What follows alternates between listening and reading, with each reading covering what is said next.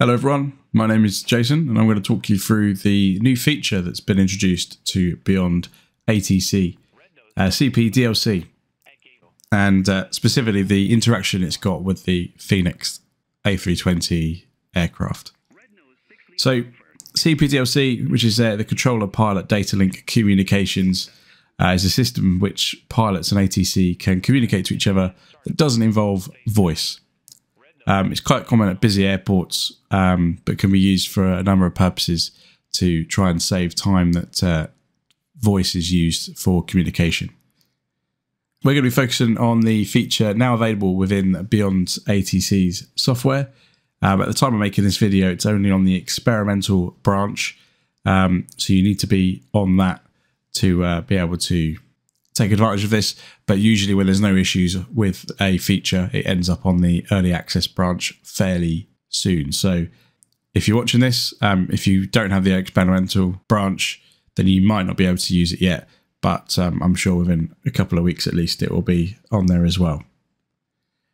So BeyondATC offers a part of the CPDLC service currently in its first phase, which allows you to request clearance from the air traffic control operator. So you would normally do this by requesting IFR clearance using the options within the BeyondATC app or through verbally requesting it, and then you'd get the response back with your clearance, your departure and your squawk. With CPDLC and the clearance request, you will get that through the CPDLC system instead. So before you get going and setting up the aircraft, there are a few things that you need to do. Firstly, as I said, you need to check that you have the right build and have this option enabled. As you can see, I'm on the experimental branch at the bottom of the BeyondATC window.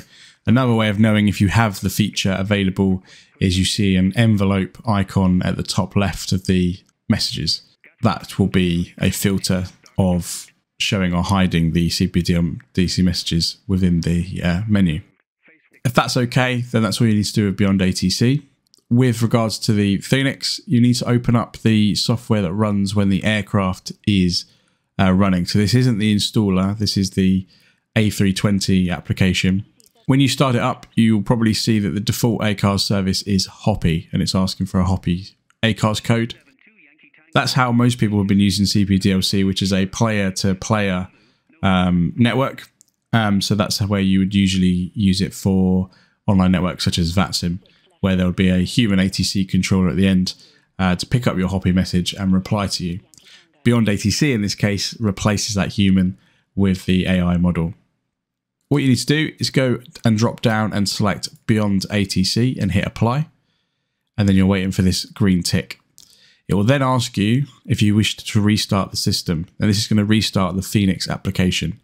You want to hit OK, and this is just going to reset everything in the plane. So if you have already started setting things up, that's why I said don't, because it will reset all of your displays, your buttons, knobs, etc. So be prepared that you're going to be now starting from scratch after hitting OK.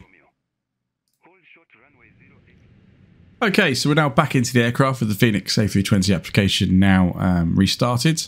What I've done is I've skipped ahead a little bit and just got the aircraft powered up, initial bits on the overhead done, ready to start setting up the aircraft further. So the first thing you need to do, if you haven't done it already, is import your flight plan into the Fenix application.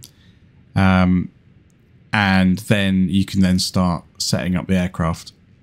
Before we do, I just want to point out one thing you need to do that might confuse you later if you don't do it now. The screen above the MCDU or the MCDU will return messages that you've received through the CPDLC. However, in some cases you might find that the screen is off, which is looking like this. There are some white lines. You need to be able to see the white lines quite clearly. If you don't, then that screen is not on or it's not bright enough. So you can just increase the brightness using the screen there. So BeyondATC and the CPDLC system requires certain things to be filled out for it to work. So you need to follow these exactly, otherwise the system may not work for you. So the first stage is to do the init A page on the MCDU. You do that by hitting the init request as you perhaps normally would. It will leave 3 fields blank. So we will need to fill those out for the CPDLC system to work. Now the flight number needs to be exactly what is on your sim brief plan as you filed it. This isn't the actual flight number, but it's usually the call sign that you've put in, which can be a little bit confusing. The best way to find this is if you go onto pilot brief on the EFB, it will load your flight plan. I have this flight plan in the easy format, so it might look a bit different to you if you have that differently, but ultimately you're looking for this flight number here, which is Easy 78 Hotel Uniform. The actual flight number that like sort of tickets are booked against is this U20883 number. Don't worry about that. We'll also need the cost index and the flight level for filling out the init A page. So that's 4 and 200. Now what you can also do is you can look at the BeyondATC software and it will show you the call sign or the flight number there. But what it doesn't do is it doesn't give you the exact representation of it as it needs to be put into the system. It gives you a representation of how you say the call sign. So EZY is said as easy, but you may see that it says something else. But the last part, which is 78 Hotel Uniform, should at least match. But to be sure, grab it from your flight plan, however means you wish to do that. Come back into the init A page. We'll now enter those details into here, which is Easy 78 Hotel Uniform. And we had a cost index of 4 and a flight level of 200. So we'll put that in and that will complete this page. And you should see the details at the bottom to say that there's been an uplink. You can clear them off. There might be other things that you do, such as loading the wins here. Crack on and do that. But for this video, I'm not going to worry about unnecessary pages at the moment. So after that, you need to go into the MCDU menu and then go into ATC and then to AOC. You need to go onto the flight init page on here and init data request. And this will populate this information here. Again, this is very important. If you don't do this, it will not work. You're expecting the flight number at the top when it loads to match what you put on the init A page, and obviously should match the flight plan as well. Once you've done that, go on to the AOC menu back page and then onto ATC request. From here, you then have 2 different types of clearances. The only one that works is Pre-Departure Clearance, or PDC. Click on that and you'll get to this page. If you've done the other pages correctly, some of this will already be completed, but there are some fields that you still need to fill in for the system to work. So I am at gate 113 at Gatwick, I know that. It says it's where the originator is Gatwick. The ATIS was Echo, I just checked that a short while ago. You should hopefully have done that already.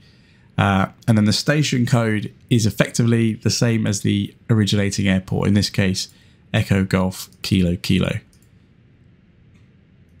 What we then do is we then hit send. Now the MCDU doesn't give you any indication of what it's doing at this point. It just sort of resets this page, but you'll see in the BeyondATC window that there is a clearance. Now it comes back quicker within BeyondATC, but eventually Fenix will get it come through on their system on this screen above. Okay, there we go. So we've now got it come back. It will appear on the screen, and what we will get as well in it shortly is the ATC message light flashing as well to give you an indication. You need to acknowledge this. If you don't, it will make a sort of phone ringing noise. So you can just click that to acknowledge it. When you come down here, you're looking at this screen and you're just checking that the details on it are matching what you're expecting. So I know that I filed a flight plan to Jersey, which is Echo Golf Juliet Juliet. Runway 26 left was on the ATIS. Obviously, if that runway isn't at your departing airport, then that should raise some alarm bells. We've got the departure and we've got our squawk. They've confirmed the ATIS, and then they've given instructions on what to do to continue. So you need to reply back to this in the same way that you'd read back your clearance through the radio, effectively saying that I understand it and I agree with it. So you're hitting Wilco. It pushes Wilco up to the top right, and then you just hit send. It will go green. It will say sending, received by ATC, and you'll see in the BATC window that that's popped up as being confirmed. That should trigger a further message shortly just to confirm that they've got a confirmation. Okay, so once you've done all of that, you will now have the option to request push and start within the BeyondATC window. You can close the message, and you'll see there was another message underneath there just to confirm that everything's been cleared. You need to have that confirmed before BeyondATC will allow you to request the push and start. And that is currently the implementation of CPDLC within BeyondATC, and specifically the Fenix A320 aircraft. It's very easy to use.